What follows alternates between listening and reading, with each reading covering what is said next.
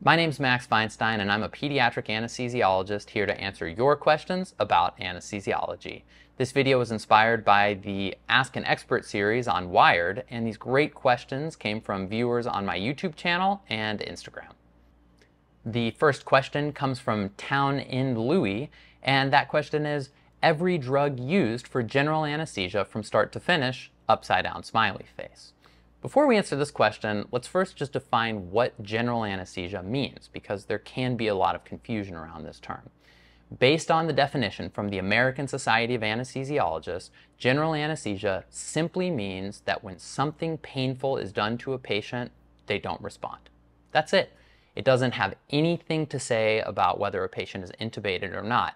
And in fact, it's not unusual for a patient to be breathing on their own under general anesthesia for a procedure like a colonoscopy. Although, of course, in many circumstances, we do place a breathing tube or an endotracheal tube for patients who are under general anesthesia to assist with breathing. Going back to the question, the answer can really vary dramatically depending on the procedure, the surgeon, the anesthesiologist, and the patient's preferences.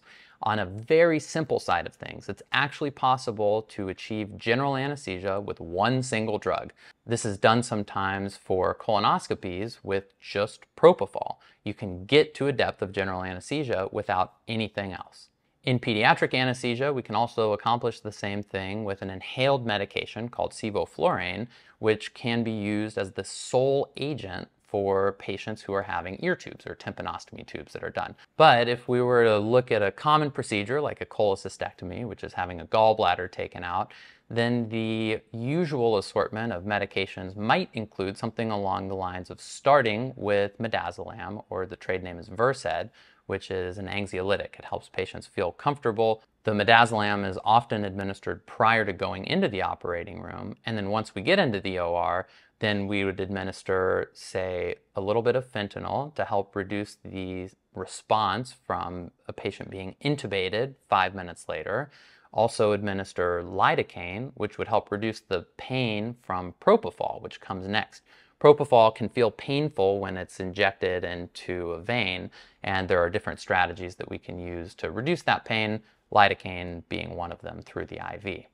Then, after lidocaine comes propofol. After propofol, which renders a patient unconscious, so now they're under general anesthesia, then we would administer a medication that's a muscle relaxant, which would make it easy to place a breathing tube through the vocal cords. A common example of that would be rocuronium, followed by a medication called dexamethasone, which is a steroid, which is commonly used to help reduce postoperative nausea and vomiting, and can also take away some of the discomfort from being intubated, which can last for a couple of days. During a surgery, the patient will continue to receive propofol, or they might receive an inhaled medication like isoflurane or sevoflurane, and then once the surgery is starting to wrap up, the patient might commonly receive ondansetron, trade name Zofran, which is another anti-nausea medication, followed by a reversal medication for the paralytic. So rocuronium can be reversed with a couple of different medications. One of those is called neostigmine, which has to be administered with a medication called glycopyrrolate to counterbalance some of the effects. Or alternatively, a newer medication to reverse muscle relaxant is sugammadex, trade name Bridion. And after that, we stop administering whatever medication is keeping the patient under general anesthesia, wake them up, and head back to the recovery room after we've taken out the breathing tube. I'll just put a footnote on this answer and say that there is a lot of practice variation and many different ways to accomplish general anesthesia. What I presented here is just an example of what I might do for a straightforward cholecystectomy. The next question comes from Calvi347, who asked, asystole after sugammadex? So I think the question here is asking for me to talk a little bit about whether this is something I've observed and what the risk of this is. We were just talking about sugammadex, so this is a medication that reverses paralysis. And sugammadex is very widely used because it's a very effective medication. As I just mentioned, there's an alternative to sugammadex that's called neostigmine. Now, in medicine, there's no free lunch, so any medication is going to have some side effects.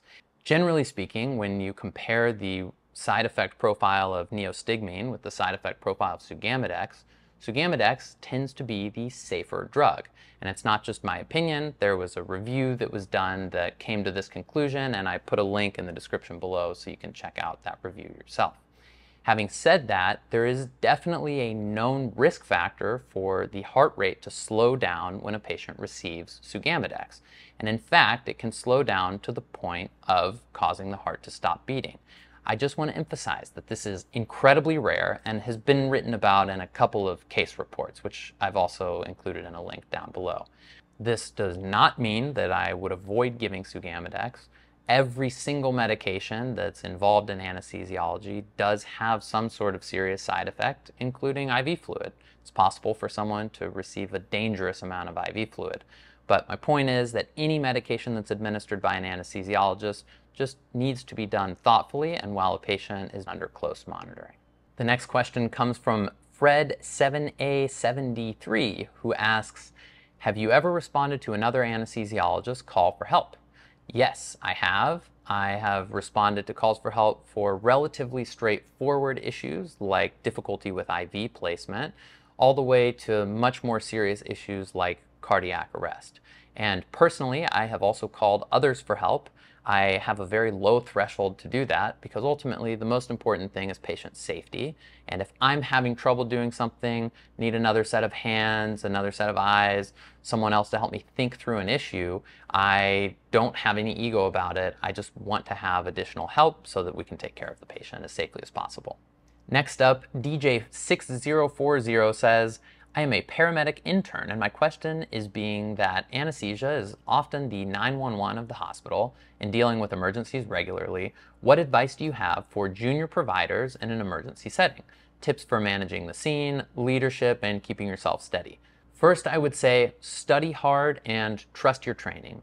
Once you have memorized all of the guidelines for how to treat various emergencies, then when those emergencies unfold in front of your eyes, you don't have time to think about things, but you have already internalized how you would approach, for example, a cardiac arrest, and so you just start going through the ACLS algorithm. And while it can be intimidating the first few times that you do this, the more that you encounter these situations and the more you realize that you can just trust your training to work through any emergency, the calmer you can be as you're dealing with these emergencies. As far as managing the scene and leadership are concerned, whenever there's an emergency, it's really important to have good communication among everyone who's involved in responding. And so if there is not already an identified leader for taking charge of managing the emergency, then you might consider nominating yourself and letting everyone know that you're going to be directing the code, for example, or suggesting that someone else might do that, so there can be a clear delineation of communication for everyone involved. My other piece of advice is just to reiterate that if ever you feel like you need help, it's never too early to call a colleague and ask them to weigh in or ask them to help you out with something. It's always better to call early and have extra people there than to call too late for help and wish that you had people there, but they're not. The next question comes from Leon Feskins, who asks, which alarm induces tachycardia the fastest in you? Tachycardia being a fast heart rate. So the first answer that comes to mind is my alarm clock, but I'm assuming we're talking about at work. So I would say the sound of a patient becoming hypoxic. And what I mean by that is there's a constant beep in the background in the operating room that has a certain pitch. That pitch corresponds with the patient's oxygen saturation.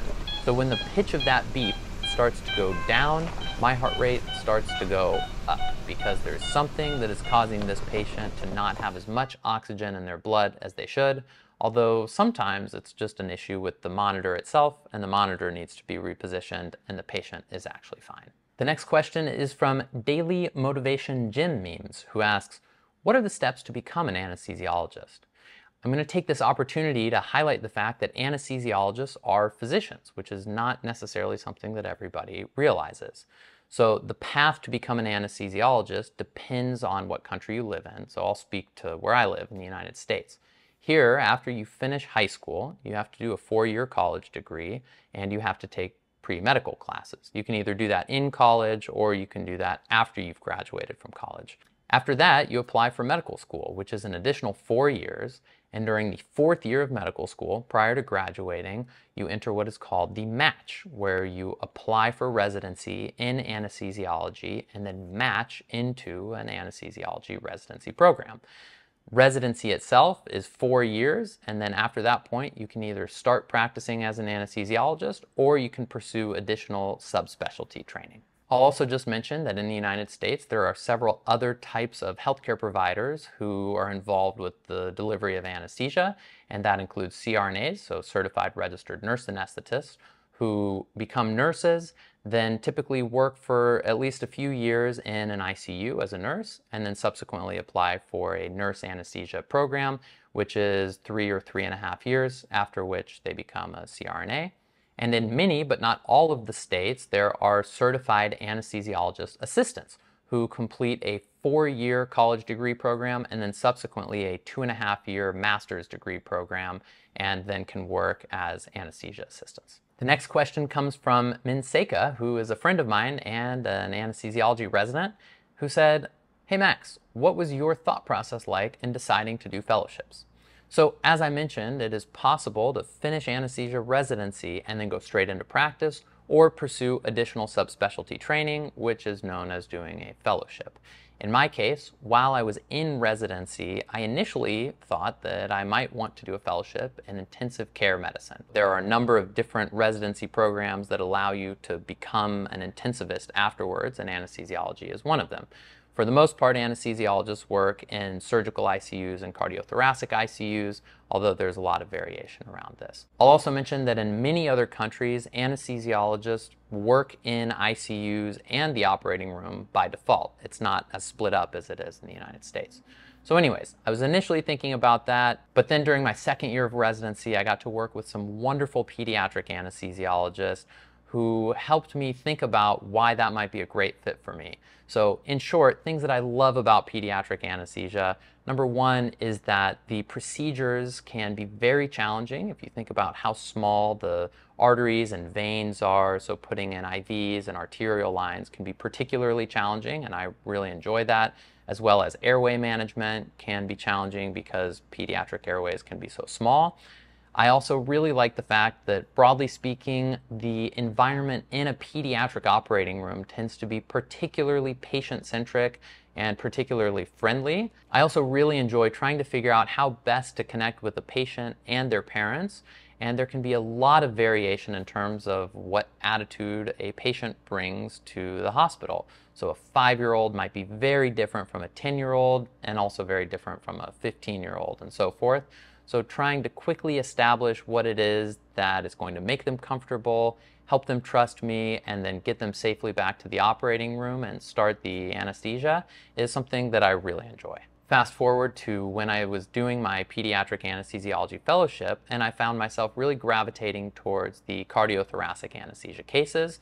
I really enjoy the physiology and the anatomy that patients with congenital heart disease have, something that I find to be really thought-provoking and requires a lot of critical thinking at work. So after I completed my PEDS anesthesia fellowship, I did one additional fellowship in PEDS cardiac anesthesia, which now is exclusively what I practice. The next question comes from Darian Tunstall, who asks, "What's the best part of being an anesthesiologist?" To answer this question, I want to paint a picture for you. Start at the beginning of the day. I walk in to meet my patient, a young child who's there with their parents. The parents are extremely anxious, and understandably so, because their child is about to undergo a very big surgery on their heart. So fast forward, after the surgery, everything's gone well. We drop the patient off in the ICU.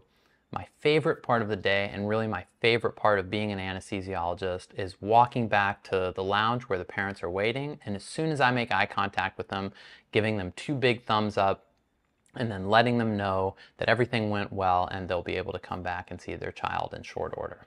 Next comes from AMR Luca, who says, "Talk about substance abuse among anesthesiologists." So this is a really serious topic, of course, and it's a really insightful prompt here, because substance abuse among anesthesiologists really is a significant issue. Based on an old study that looked at anesthesiology residents, a little bit less than 1 out of every 100 residents dealt with a diagnosed substance abuse issue during residency. This is just during the training period, and there are some pretty significant limitations for this type of study that probably underestimate the number of individuals affected. Presumably, one of the reasons that substance use is relatively higher among anesthesiologists than practitioners of other specialties is the fact that we have very easy access to very powerful medications. One of the drugs of abuse historically has been the class of opioids, and particularly fentanyl. But more recently, there's been an uptick in the amount of abuse of propofol. Unfortunately, the presentation of propofol abuse in more than half of cases is death. So this is an incredibly serious issue that deserves a lot of attention. The risk factors that have been studied for substance abuse among anesthesiologists includes male gender, psychiatric illness, a family history of substance misuse, prior history of treatment, and no longer being in a treatment program. There are a couple of studies that I've included in the description below if you'd like to read more information about this really important topic. Joshua Heller, 8543, asks, do surgeons ever give you a hard time or make your job more difficult? I am very fortunate to say that I work with very collaborative surgeons who understand that whenever I'm taking a long time to place an IV, for example, that's not because I want to take a long time, it's because the IV is hard to place. Having said that, I have worked in the past with some surgeons who have been a little bit antagonistic. Although, to be fair, I have also worked with anesthesiologists who can be antagonistic as well, so I think this is more a question of human nature than it is about any one particular surgeon or anesthesiologist. The next question comes from So Many Owls, a friend of mine who is a surgeon, who asks, do you still do haircuts? The reason that he's asking this is because I cut his hair during COVID, and I did not do a very good job, so I can understand why he's interested in knowing the answer to this question. And I'm happy to report that I am still cutting hair, although I've transitioned from cutting human hair to cutting dog hair. I cut both of my dog's hair, and it's a work in progress. The last question comes from MD Ogan, who asks, what's your most and least favorite medical department apart from anesthesiology? Well, at the risk of stoking any egos here, I have to say that the work that pediatric cardiothoracic surgeons do is incredibly impressive, and I love peering over the drapes and watching surgery happen.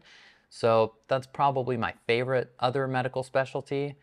My least favorite specialty, I have friends who work in this specialty, so I mean them no disrespect at all, but really just from a logistical standpoint, it is challenging for me when I have worked with interventional pulmonologists.